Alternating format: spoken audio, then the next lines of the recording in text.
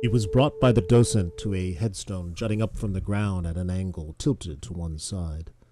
The edges were well worn, and, while there were lichens obscuring the text engraved into the 288-year-old stone, the markings clearly indicated that this was the site where, a few feet below ground, the bones of his ancestor could be found.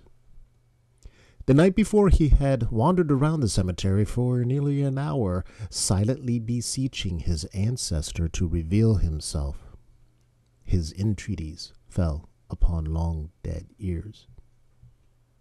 He stood at the gravesite staring intently at the stone that bore the name of his ancestor.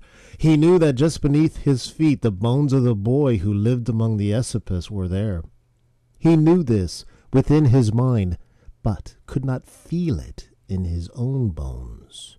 The body of his ancestor had become one with the earth, just as the bodies of the precipice met the same fate on the side of the river on that day, centuries before, when his ancestor was recaptured and brought here to eventually die at New Paltz.